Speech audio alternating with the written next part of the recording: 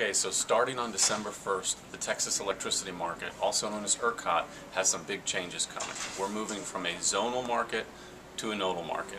Here to help us explain what that means is Eric Plattis. Eric is First Choice Power's head of portfolio management.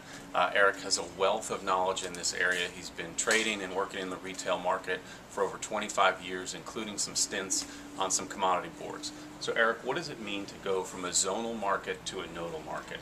Well, the transition from zonal to nodal is simply going to change the way that ERCOT determines what the wholesale price of electricity is. What this will do is increase the reliability of the grid and hopefully decrease prices over time.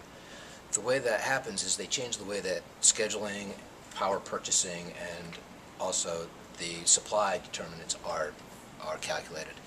So the end result is customers should have lower costs over time.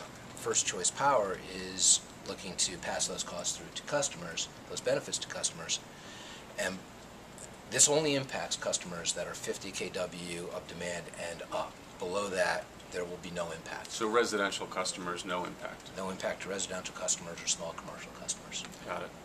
Any sense for when we say there might be an impact, what customers are going to ask, what's the dollar impact? How much do we think it's going to impact them?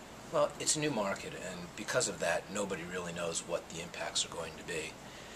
Because the anticipation is that prices will be lower, we're going to pass all of the nodal changes onto our customers so that they can participate in those projected lower costs. So for those customers, it could be a cost or a benefit? It could be. There'll be some more information coming up from Eric Plattis on our website. You can go to firstchoicepower.com/nodal news and look for upcoming videos on nodal soon.